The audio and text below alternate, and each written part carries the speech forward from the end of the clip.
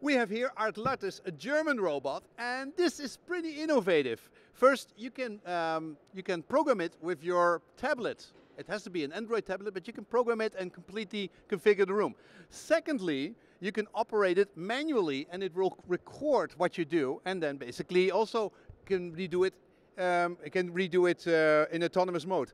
And thirdly, if it's empty, look here, if it's empty, it will go back to the place, and it has two plugs, and it will recharge itself, just like any lawnmower. So that is really innovative. It isn't on the market, it will come at the end of the year, and it will sell for 25,000 euros, and it can do about 3,000 or 4,000 square meters, like we see here in this supermarket variation. So innovation from Germany, robot cleaner.